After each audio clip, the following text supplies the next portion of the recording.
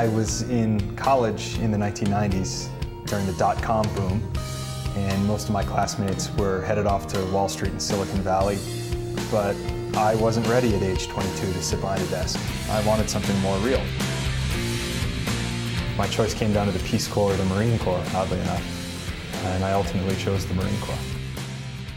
I got a great piece of advice very early in my training from an officer who said, "Nate, never be in a rush to get your Marines killed." So it's a constant balance between accomplishing the mission and taking care of people.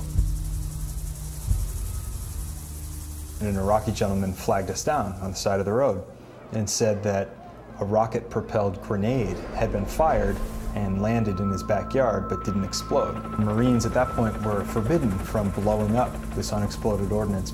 We couldn't just leave it there.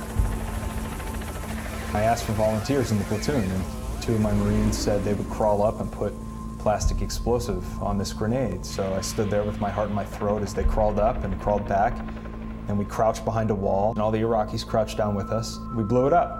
It was this thunderous explosion, a huge column of dirt and dust in the sky, and the village cheered.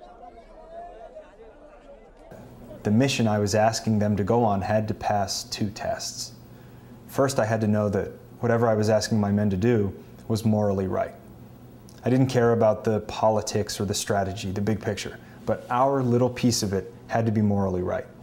And second, I had to know that if anyone were killed after the war, I had to be able to go to someone's hometown and sit down in a living room with his parents and explain to them honestly why their son was killed working for me and why I had thought it was worth it.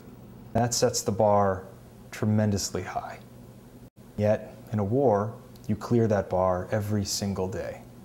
And that's just the reality of leadership under fire.